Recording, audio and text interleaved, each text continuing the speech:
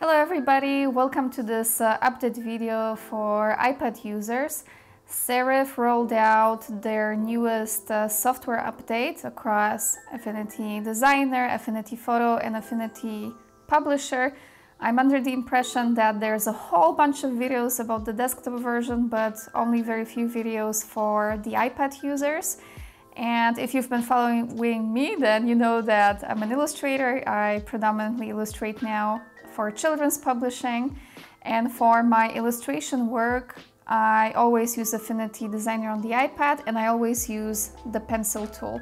So I will be skipping the rest of the updates. This video will focus only on the pencil tool because this is the most important tool for my work, and the changes that were part of the most recent update, the 2.6.0 update, will really make your work easier, and I would like to highlight what exactly changed in this video. So heading back to the pencil tool, I'm also going to use this older sketch of mine where I created this illustration just to demonstrate how the pencil tool changed and what you need to take into account. There's also some icons that you will see here in the contextual menu that have changed, so do not be confused. Everything is actually quite easy. In essence, there's no more forced smoothing. There's also better control over the strokes, so there's basically better control over what you're drawing. And there are some new auto close options that can really improve your efficiency. Alright, so the very first thing that changed, luckily, is that there is no more forced smoothing. Previously, the pencil tool would always apply some level of smoothing, so we really didn't have full control, and when I was illustrating projects for clients, I felt very frustrated after the previous update because what I was drawing was unnatural, and what I wanted was a feeling that is more organic and less vector-like, because you know, all my artwork, even if I use some texture, this is all vector brushes or vector shapes, and vectors tend to look a little bit more rigid. So the previous update really destroyed my workflow and caused me some frustration, and I'm very, very happy that Serif got rid of this obligatory smoothing. So right now you can draw lines that are more kind of rugged. Do I have an example? For example, if I wanted to draw the mane of this Pegasus in a more rough way, previously this whole line would be more smooth. What does it mean? It would get more rounded, and the shape that I drew would not be reflected in the line that the software would draw. And on Affinity forums, I found that a lot of artists, for example, who were drawing maps, illustrated maps, they were in particular very frustrated because when they were drawing the outlines of the countries for the maps, then they needed all those tiny little details. They didn't want smoothing.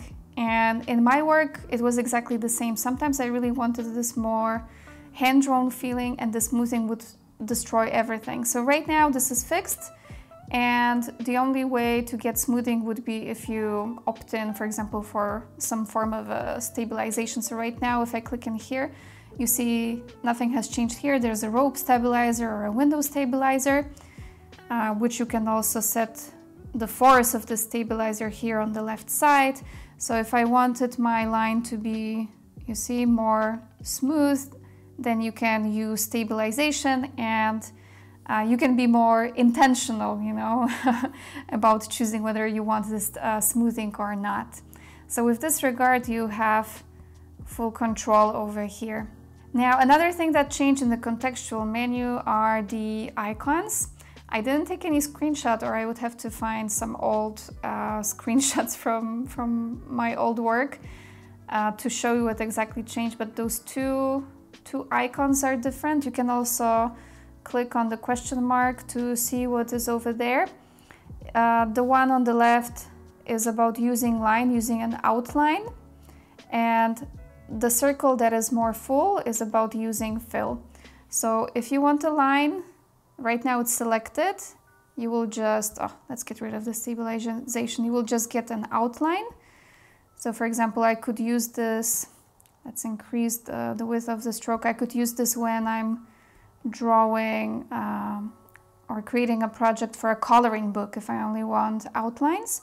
But for me, more often than not, I draw without any outline. So you can also start by going to the color studio and then just choosing a color from your swatches.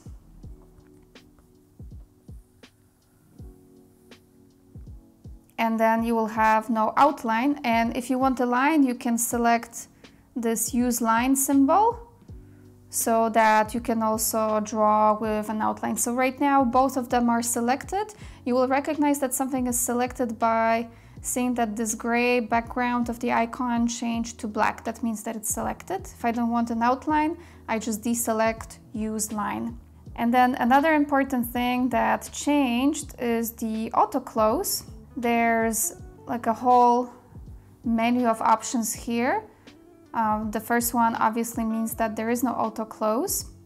Then there's close near, close far, and close always, which can really make your work very efficient at sometimes. So auto close basically connects the start and end points of stroke automatically.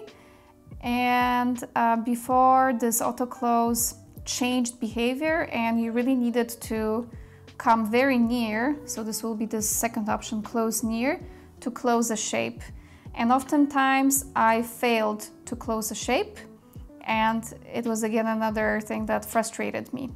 So right now you can, for example, choose close near,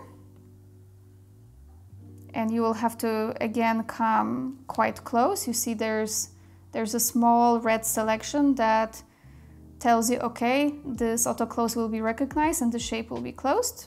So now it's closed.